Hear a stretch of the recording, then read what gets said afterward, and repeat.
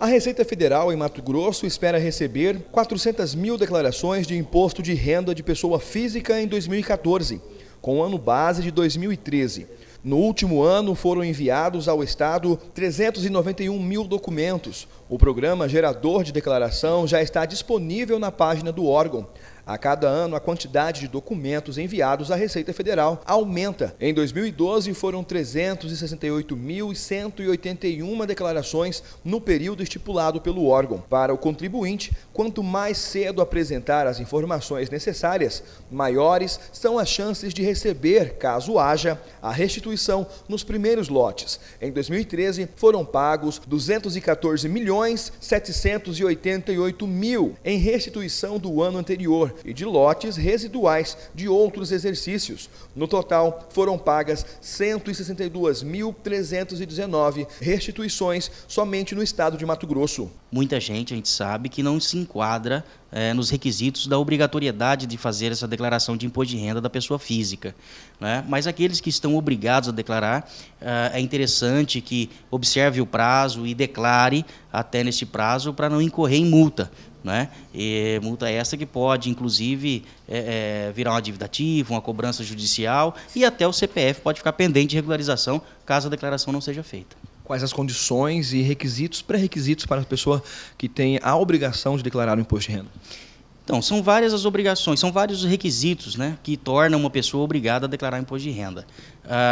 Por exemplo, a pessoa física que teve rendimentos tributáveis na ordem de R$ 25.661,70. Né? A pessoa física que teve igual ou acima deste valor, R$ 25.661,70, está obrigada a declarar imposto de renda. Isso no ano 2013. Está obrigado a fazer a declaração de ajuste agora em 2014.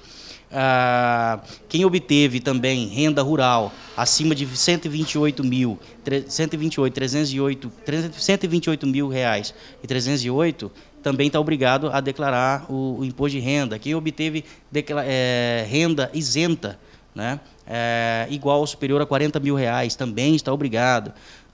São vários requisitos. Quem aplicou em bolsa de valores e teve ganho de capital também em ações, quem teve ganho de capital em alienação de bens, né, comprou um imóvel barato, vendeu mais caro e houve também imposto de renda retido na fonte, essa coisa toda, também tem que declarar. Então, são vários os requisitos, por isso que a pessoa tem que estar atenta, né, buscar uma pessoa qualificada, buscar um contador, um advogado, alguém que entenda para ver se está obrigado ou não, e se estiver obrigado, observar o prazo. É claro que se a pessoa tiver a capacidade de fazer a própria declaração, pode ser feito pela internet. A declaração de imposto de renda, a gente fala que é uma autodeclaração, né? É a própria pessoa que declara, né? Tanto que quando se vai ao contador, ou advogado, ou qualquer outro profissional, ele não declara em nome do profissional, e sim em nome do declarante. Então, quem tiver capacidade, um pouquinho de conhecimento e conhecer de documentos, das regras da declaração do imposto de renda, o programa gerador do imposto de renda, o programa que transmite essa declaração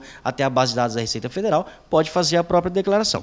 Lembrando também que mesmo quem não está obrigado e quiser declarar para ter uma comprovação de renda, pode declarar, não tem problema nenhum, mesmo não estando obrigado a declarar. Mas quiser declarar à Receita Federal seu rendimento para ter uma declaração de renda, para cadastro bancário, para consórcio, para financiamentos e outras coisas, pode fazer a sua declaração, não tem problema nenhum.